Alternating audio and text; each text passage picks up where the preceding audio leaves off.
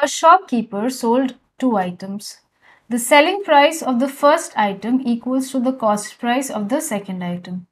He sold the first item at a profit of 20% and then sold the second item at a loss of 10%.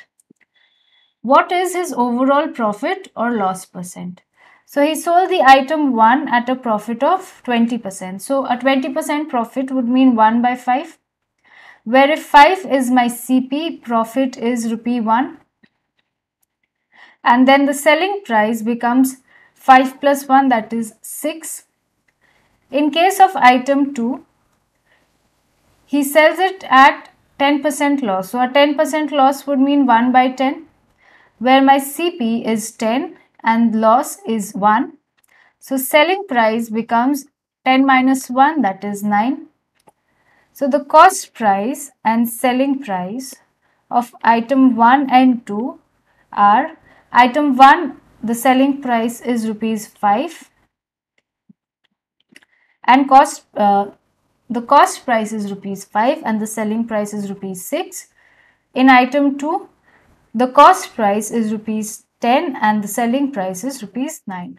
Now, according to the question, the selling price of the first item, that means this number, equals to the cost price of the second item, that means this number.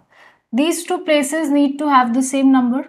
So in order to get the same amount there, we will find the LCM of 6 and 10, which is 30. Now to make these amount equal to 30, we multiply the amounts of the first item with 5 and of the second item with 3. So now on multiplying, the amounts change to 25, 30,